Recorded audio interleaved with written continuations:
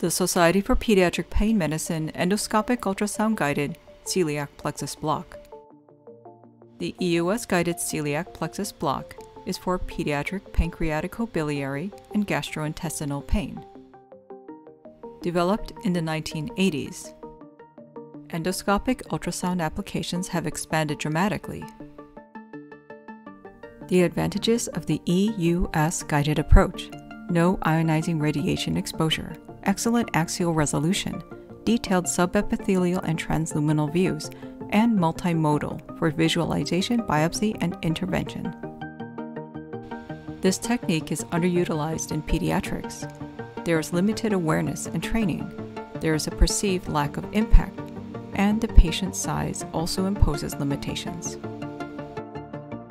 The celiac plexus block covers the visceral pain signals from distal stomach to mid-transverse colon, including the pancreas, the liver, and gallbladder. The celiac plexi are paired ganglia located under the diaphragm and adjacent to the aorta. Under ultrasound, the celiac ganglia are typically located at the posterior gastric wall, just below the gastroesophageal junction. The ganglia may be seen as two small elongated hypoechoic structures with a hyperechoic center, anterolateral to the aorta and adjacent to the celiac trunk.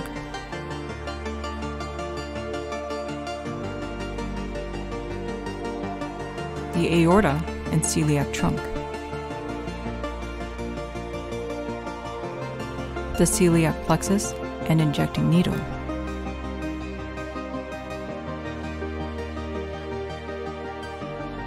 Color flow Doppler can help identify structures.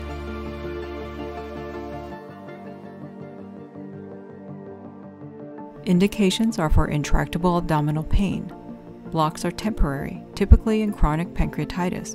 Neurolysis is long-lasting, typically for malignancies. Minor complications: hypotension, diarrhea, abdominal pain. In review of 23 pediatric patients undergoing celiac plexus neurolysis, at 1 month, 67% of celiac plexus block patients report improvement without narcotic use.